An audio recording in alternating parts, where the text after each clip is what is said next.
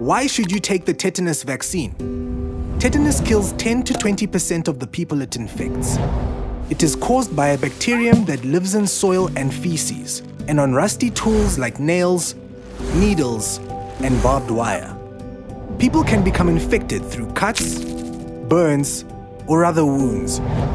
It doesn't spread from person to person, except when an infected, unvaccinated person is pregnant.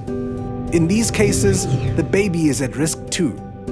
Once in the body, the bacterium releases toxins that travel to the central nervous system, blocking nerve signals from the spinal cord to the muscles. This triggers distinctive tetanus symptoms like lockjaw, difficulty swallowing, seizures, headaches, and fever.